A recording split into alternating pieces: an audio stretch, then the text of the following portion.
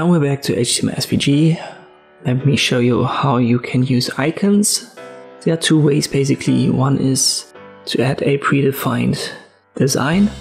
There are a couple of websites out there that offer them, but be careful, some are paid services, some don't allow you to use it commercially. I'm going to link to this one, which is, as far as I can tell, a service that's free and it can also be used commercially. It's called IconMonster.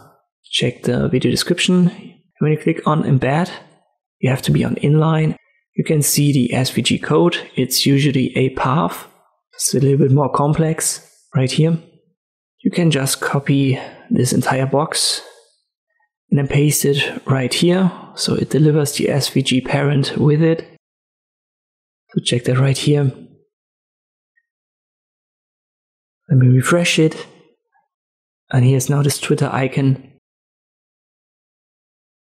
There's also another way. Let me delete this one. I refresh it so we've got nothing on this page. You can also just download it and then treat it basically like an image.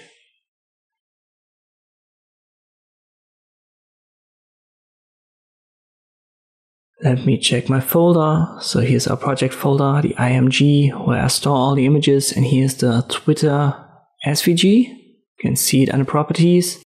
There it says it's an SVG file.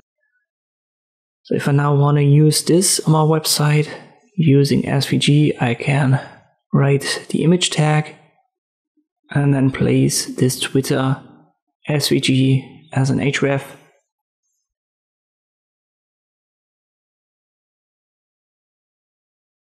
I just named it Twitter as far as I remember, and it's in the IMG folder. So IMG / and you can see it, Twitter, then .svg. I refresh my page, and here it is now. It's inside of this SVG canvas that I've created. So we can reposition it like any other object in this canvas.